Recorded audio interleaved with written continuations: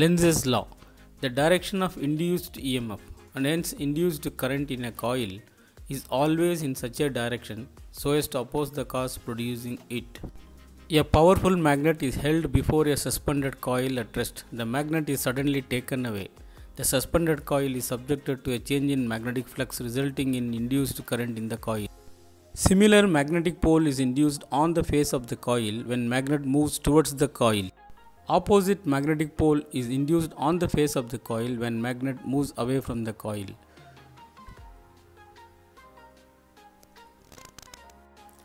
The suspended coil moves towards the magnet as it is taken away. It is because the opposite pole is created on the face of the coil.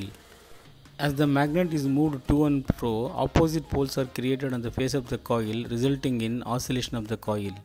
Similarly, we can observe in the case of a copper plate suspended.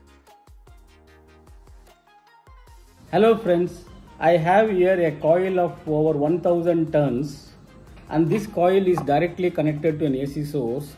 The core of the coil is filled with soft iron and I have a ring which can be placed around the core. When current is switched on, the alternating current produces a continuous change in magnetic flux. Therefore, this coil connected to an AC source becomes a source of constant change in magnetic flux.